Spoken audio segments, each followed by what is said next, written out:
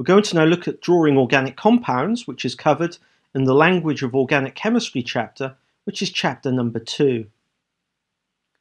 There are different representations that we can use to draw organic compounds, and we're going to look at this through an example, namely looking at drawing the structure for citric acid.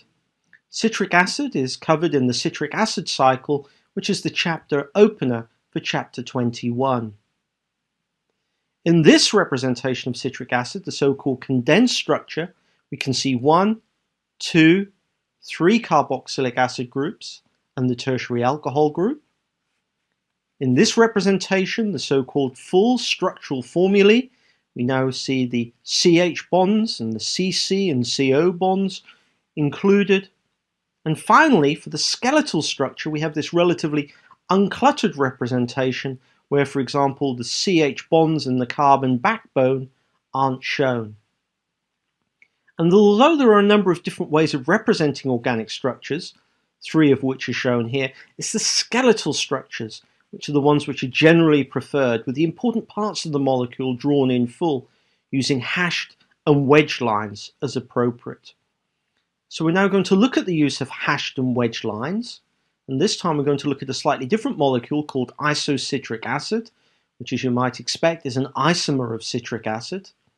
Here is the skeletal structure of isocitric acid, and if we look at this carbon atom here and this one here, we'll see that each of those carbon atoms are bonded to 4 different substituents, so they are chiral carbon atoms or chiral centers.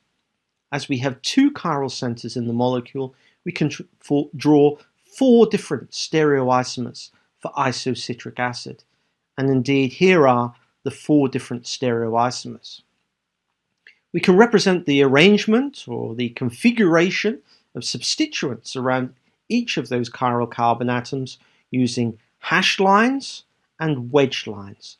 So for example, in this particular stereoisomer, the bond from the carbon to the carboxylic acid group is pointing away from us, as indeed this one is here between the carbon and the oxygen.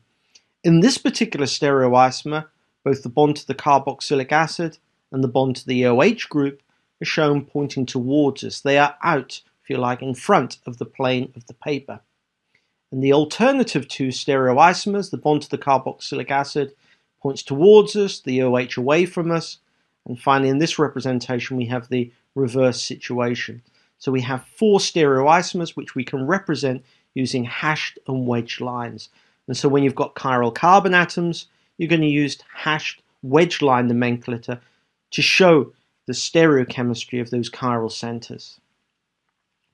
We're now going to look at the use of common abbreviations when we're drawing organic structures, and we're going to look at a derivative of isocitric acid. So here is isocitric acid again, and we've got these 3 carboxylic acid groups and 3 alcohol.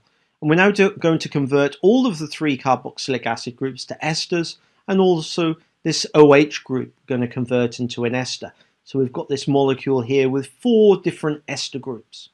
And you'll notice we've got these various side chains coming off of the esters, and we can name each of those different side chains. So for example, this group here, the blue, is called our isopropyl group. This group here is the tertiary butyl group. When we have a benzene ring connected to a carbonyl, this is called a benzoyl group.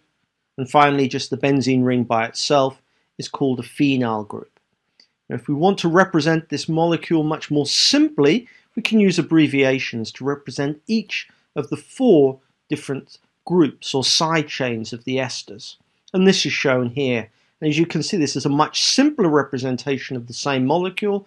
Here's the phenyl group, here's the benzoyl group, the tertiary butyl, and finally the isopropyl group. So it's important to be able to recognize and use common abbreviations when you're drawing organic structures.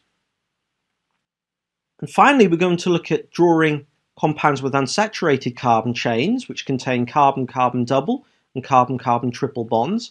And we'll look at a couple of examples here. The first example is a molecule called Arachidonic Acid, which is a naturally occurring polyunsaturated fatty acid. And this has 1, 2, 3, 4 alkenes, which are cis or have the Z configuration. And you'll remember that when you have a saturated carbon chain, we have this zigzag arrangement of carbon atoms, which gives an idea of the approximate shape of the molecule. But notice here that when we introduce these cis or Z alkenes, we get kinks within the carbon chain. And it's important to give an idea of the shape of the molecules when you're drawing organic structures.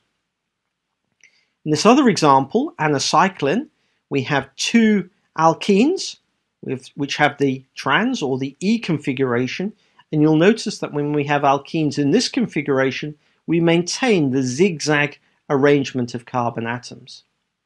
And finally, when we're looking at drawing alkynes, you'll notice we have this linear arrangement of carbon atoms. We have angle here of 180 degrees. And again, it's very important when you're drawing molecules such as anacycline to give an idea of the approximate shape of this organic molecule.